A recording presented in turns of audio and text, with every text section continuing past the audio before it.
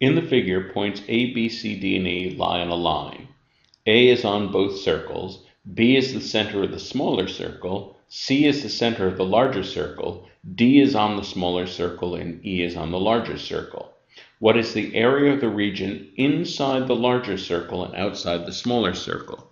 Well, the area of that region would be the area of the large circle minus the area of the small circle.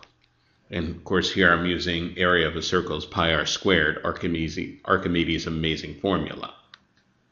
So if we could figure out the two radii, we'd be able to answer the question. Well, statement number 1 tells us that AB equals 3 and BC equals 2. Well, AB, that's the radius of the smaller circle.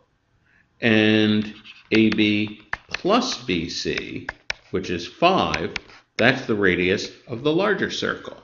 So that allows us to figure out both radii, which allow us to figure out the answer. So this statement by itself is sufficient.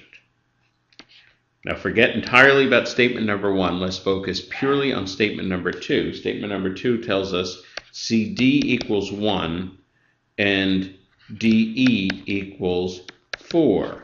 Well, certainly it's clear from this, if we add them together, that CE equals 5. Well, CE equals 5. That's the area, that's the radius of the larger circle. So that gives us the larger radius. What that means is that the diameter of the larger circle would have to be 10. That's the distance from A to E. Well, we know that if we take AE and we subtract DE, we get the distance from A to D, which would have to be 6. And this would have to be the diameter of the smaller circle. Well, the diameter of the smaller circle is 6. That means the radius of the smaller circle is 3. So even with this piece of information, we have to take a few more steps, but we're still able to figure out both radii. So this statement is also sufficient. Statement number 1 is sufficient. Statement number 2 is sufficient. Answer choice D.